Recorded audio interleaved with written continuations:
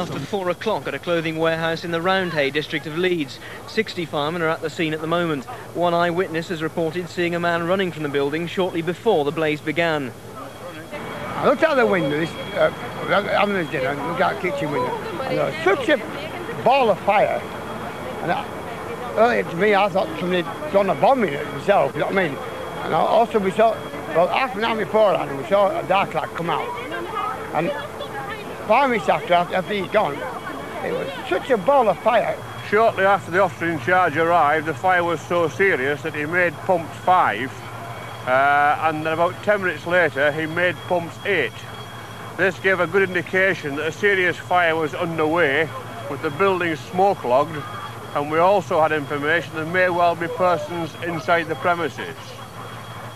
What we have now got is a situation in which we can still not yet able to determine exactly whether everyone is clear of the premises, and this is why we still have 4 breathing apparatus men still in the building searching until such time as that confirmation comes through. There is also a danger of collapse, as you can see, because the roof is partly gone, and all that particular weight has been transferred onto the 2nd floor and now through onto the 1st floor. So we've got safety men posted, but we must still continue to search to make sure that everyone is out of the building. Police say they're still worried about 2 people who are unaccounted for. Houses nearby have been evacuated. Firemen were called to the warehouse on Roundy Road next to the Gaiety pub just after 4 o'clock. By the time they arrived a few minutes later, both floors were ablaze. The building was packed with clothing and uncut textiles. More firemen were called in, then came reports that people were still trapped inside the building. Firemen using oxygen masks had been unable to reach them, driven back by the intense heat and falling masonry.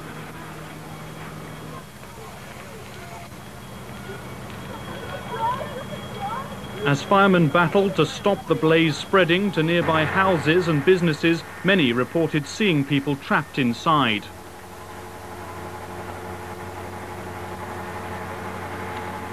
I just saw a man screaming for help to get him out of that 2nd window, and I'm screaming there's one left in, but I couldn't get to him.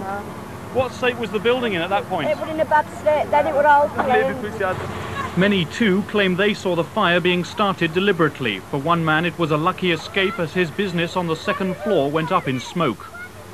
Before the fire starts, there was a chap who came down to my landlord who's downstairs, and he sent his son to me, and he said, would you come down, there's somebody who wants to meet you with you.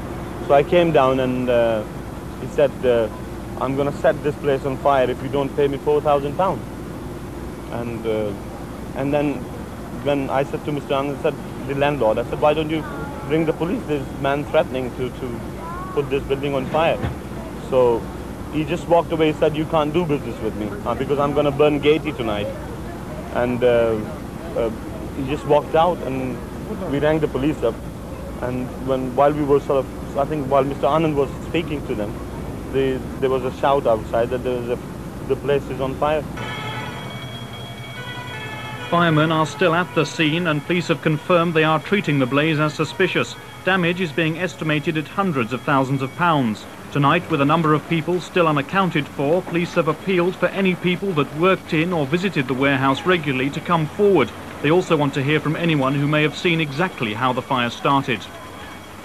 Appeared in court today accused of murder, blackmail and arson following a fatal fire in the city 2 days ago. Ian Lazarus, a former professional boxer from Hilltop Street in Hyde Park, was accused of murdering 65-year-old Abdul Aziz from Hare Hills. Mr. Aziz died in the blaze at a clothing warehouse in Roundhay on Wednesday. Lazarus was charged with demanding £4,000 from the warehouse owner and arson. He was remanded in custody for 6 days by Leeds magistrates.